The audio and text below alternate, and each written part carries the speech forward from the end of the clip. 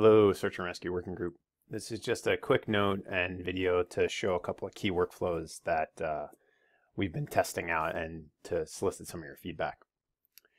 The first thing is, as we move to a more tactical or triage dashboard, I recognize, and this came up in an exercise, a need to be able to filter by area, but also to be able to see what's going on around you. So an example might be, I might want to see everything that's going on across an operation or across the country. In this case, it could be the entire country. If we zoom out, I've got all my numbers here in front of me.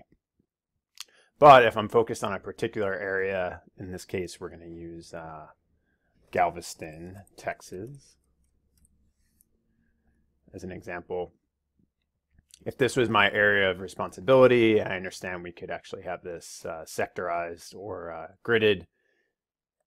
I might want to see just what's going on there. And so this little select tool in Operations Dashboard can be set up to filter to just show the points that are in a particular area of interest.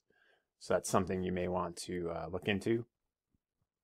The second thing is the difference between a tactical dashboard where we're trying to keep up with items that need follow-up, and something like a summary dashboard that would be used at a more high level for decision making.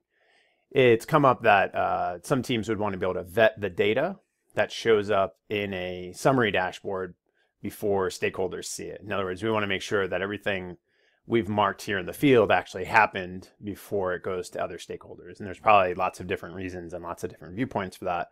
But from a technical perspective, we can do this in a few ways. Number one is the data that goes into here, in this case just the waypoints, has been filtered to only show points that have a status of approved. What that means is somebody manually has to go in and approve those points before it shows up in a dashboard. And for some people, this might be the workflow they're looking for. First of all, I think on an individual basis, we've added in a field for looking at any given waypoint. Let's just pick one here, this structure no damage. And there is just a moment. Okay, sorry, I had to fix something. Just as I was saying before, there's a field in here for the points that allows you to assign an approval status, and they all default to blank right now. We can assign a default value of not yet approved, but you could tag it as needs edit, delete no longer needed, or delete editing mistake. These could be whatever categories you all choose. These are just the default ones we came up with. But if I say approved and click save, because I've vetted that particular point, it should then eventually show up in my dashboard, and I can see that now as a point.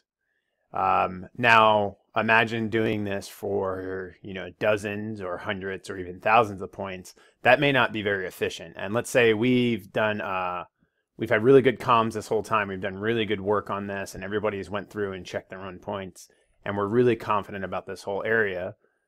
Within this web app builder app is a tool called Batch Attribute Editor. And what this allows us to do is, again, we can select our large area and select approval status as approved. And that means everything I see here will be approved.